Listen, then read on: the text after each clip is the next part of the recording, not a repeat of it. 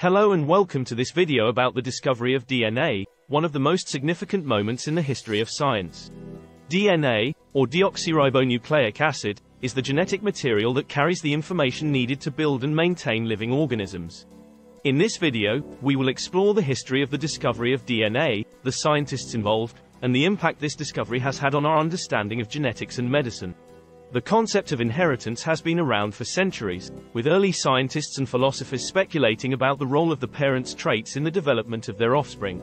However, it wasn't until the 19th century that the concept of a chemical basis for inheritance was proposed. In 1869, Swiss scientist Friedrich Miescher discovered a substance in the nuclei of white blood cells that he called nuclein. Miescher's discovery laid the foundation for the study of DNA, but it wasn't until the 20th century that the true nature of DNA was fully understood. In the 1950s, James Watson and Francis Crick, working at the University of Cambridge, made the groundbreaking discovery of the structure of DNA. They used data from the work of other scientists, including Maurice Wilkins and Rosalind Franklin, to build a model of the structure of DNA. Their model, which is known as the double helix, showed that DNA is made up of two strands of nucleotides twisted around each other in a spiral structure. The discovery of the structure of DNA had a major impact on the field of genetics and medicine.